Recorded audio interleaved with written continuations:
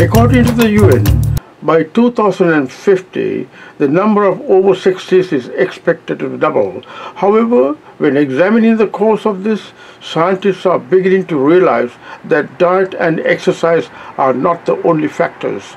A person's social life may be playing a more important role than anyone initially thought. Look at Deepa Sissy entertaining a large group of seniors at the seniors annual event in Sydney.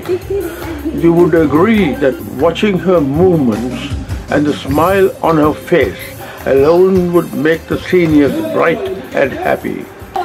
Such events are important as part of the social life for health and longevity of the elders.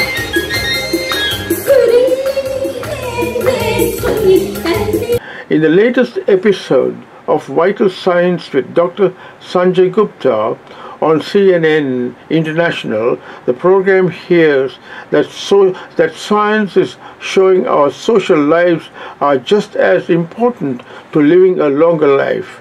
The program reports from Tiana in Sardinia, Italy, which is home to male residents who are 10 times more likely to reach the age of 100 than the rest of Italy. CNN hears that studies are being undertaken in the UK and Italy that examine whether socializing, relationships, and avoiding loneliness are directly connected to an increasing in life expectancy. As you age, your physical health declines, and you notice increasing limitations in your ability to engage in activities with levels of high endurance and extensive physical movement. Muscles and bones ache, joints make strange noises. A recent study revealed dancing has a profoundly positive effect on the brain's aging. It's been previously shown that exercise slows down the decline in physical and mental capacity due to the effects of aging.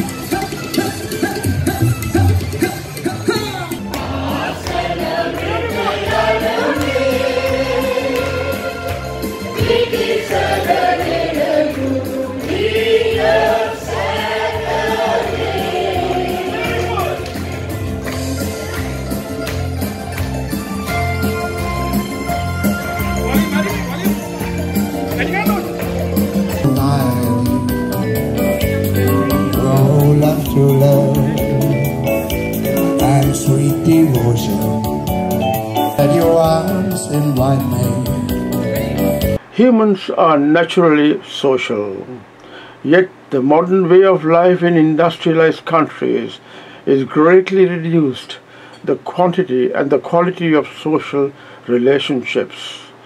Many people in these countries no longer live in extended families or even near each other. Instead, they often live on the other side of the country or even across the world from their relatives. Many also delay getting married and having children. Likewise, more and more people of all ages in developed countries are living alone, and loneliness is becoming increasingly common. The quantity and quality of individuals' social relationships has been linked not only to mental health but also to both morbidity and mortality. The message you take home after watching this video is the importance of social interactions with your friends and loved ones. Thank you.